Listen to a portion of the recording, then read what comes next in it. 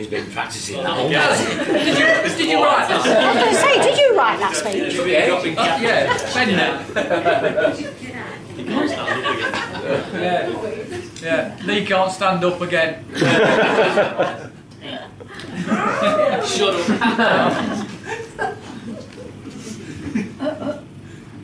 Good on the phone, actually.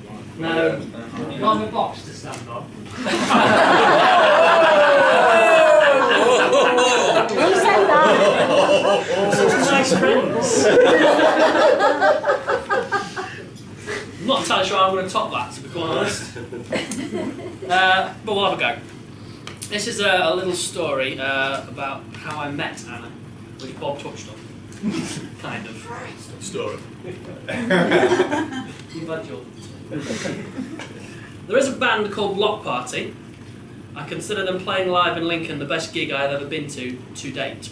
I went with my best friend Bob. Say hello, Bob. Hello. And his better half, Gemma. Say hello, Gemma. Hello.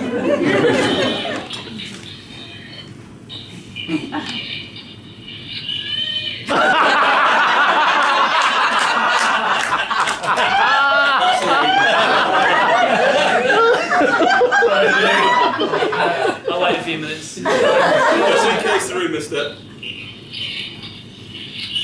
Go on.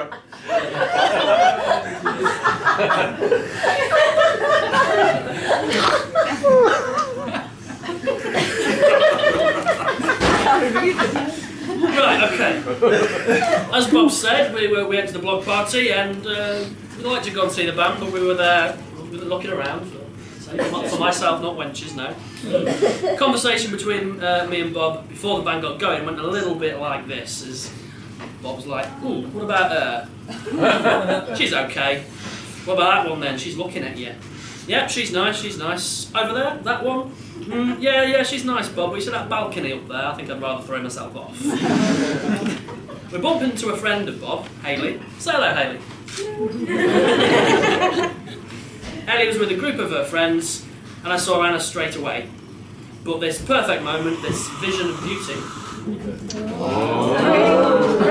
was interrupted by Bob leaning in towards me and shouting in my ear, "Small blonde to your right, next to the guy with the big beard." Thank you, Bob. Block Party came on stage, everyone enjoyed the music. Anna was always close by, always within sight. I thought to myself, she's noticed me. She keeps looking at me. Gig was cut short by a fire alarm going off. And I'd like to say that Anna looked back at me, smiling, as she moved into the distance.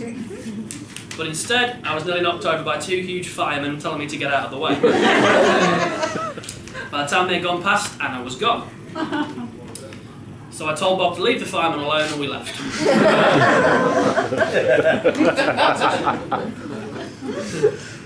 The short version of the next bit is Bob spoke to Hayley, who in turn spoke to Anna. We met up and everyone knows the story from then on.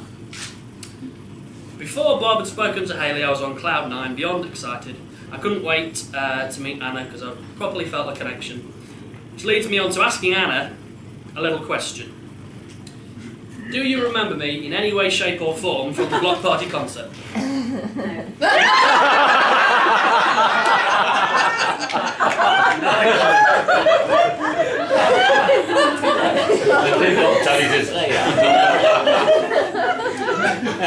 I'm pretty sure that I was even stood next to you as well.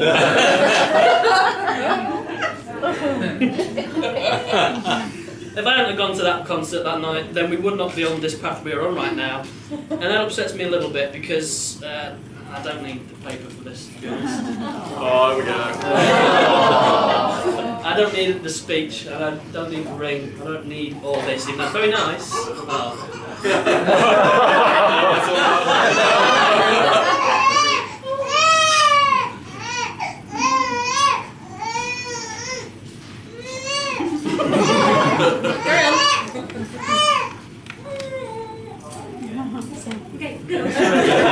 I don't need the ring, I don't need the speech, I don't need all this, even though it's very nice, and I've had a really good time.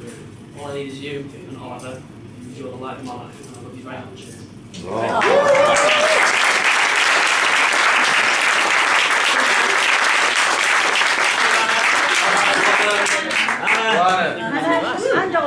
Stand on the It's a bit short for Bob. Especially after dark, because he wouldn't be here. For Lee.